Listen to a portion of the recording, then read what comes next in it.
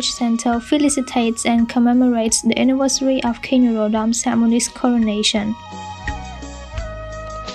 His Majesty, the late King Norodom Sihanouk, announced his abdication due to his weak health condition, and the Throne Council coronated his sons on October 29, 2004. Since then, the day is celebrated with various culture events, parades, and fireworks. It is a public holiday and people gather together to show their gratitude near the royal palace. The magnificent sight of illuminous surroundings augments the celebration. The king is elected for life and is chosen by the Royal Council of the Throne. The only stipulations are that the candidates must be part of the royal family and at least 30 years old.